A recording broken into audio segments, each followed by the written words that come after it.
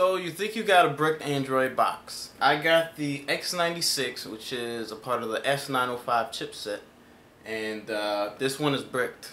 I'm going to show you how to fix it. What I think went wrong is with this specific box, when I erased the bootloader, for some reason that caused a brick. I had X96 box from a different supplier, and when I removed the bootloader, it worked just fine. I changed the bootloader. So every Android box is different, even if it's the exact same model. It depends on who programmed it, which factory. This one has a more finicky bootloader, so it bricks a lot easier. It's very easy to fix. I'm going to show you how to fix it. Alright, first things first, you're going to want to open it up. I'd recommend a plastic pry tool, because if you use like a metal flathead, it might damage the box. I mean, it's plastic. If you don't really care, use whatever you want, but I prefer to use plastic so I don't get a bunch of like nicks and marks around it. So you just want to open it up. Ow.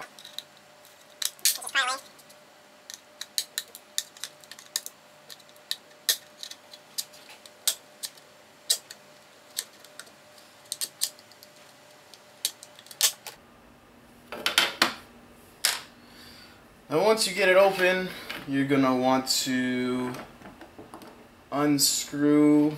Mine has 3 screws, one here, here, and here. Just want to unscrew those.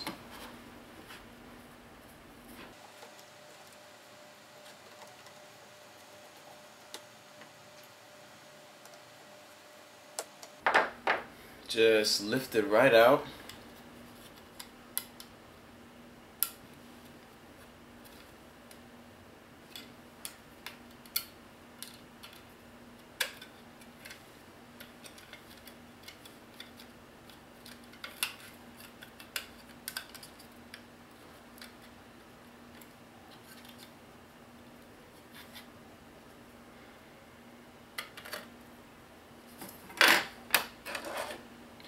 Now, what you need is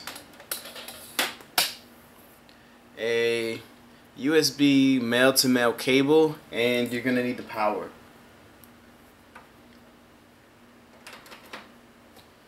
So you plug in the USB first.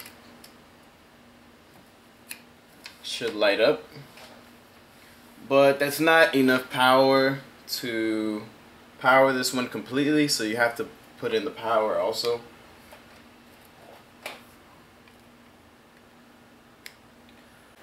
Alright, what we're going to be doing now is shorting out the Nand chip. That's this big chip right here with all the little legs. Let me zoom in. So basically all you're going to want to do is press your flathead screwdriver against 2 pins that will short out the chip. Usually, what works for me is I just short out the first 2 pins next to the arrow. That'll cause it to short out basically, and it'll become recognized by the computer. Make sure you have the drivers installed from the USB burning tool. I will have a link to the program in the description. So let's short this out.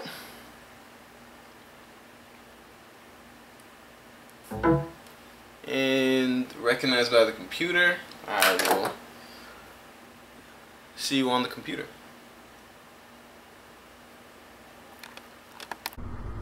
Alright, so when you open up the USB burning tool, it will be in Chinese. So what you want to do is click right here, change it to English, and if you shorted out your Nand chip correctly, it should show connect success on your device.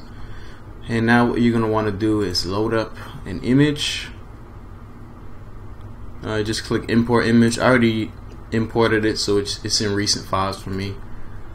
It takes about 10 seconds to load up, depending how large the file is. A lot less.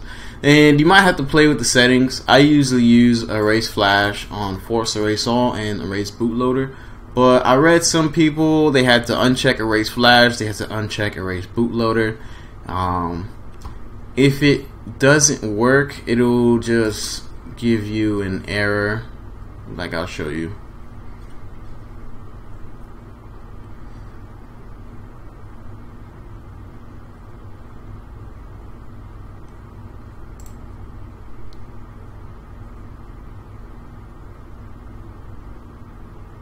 So it'll error out at like anywhere from 1 to 11%. That just means try a different ROM or try different settings. So you just want to click stop and then change the image file. Luckily with this, like you can't, I don't think you could brick it any more than it is. So you can just keep on trying different settings and keep on trying different ROMs, different images until it works. So I know this one works, I know these settings work, so we're just going to we're just gonna load that up. We'll definitely fast forward through this because it takes like 2 minutes.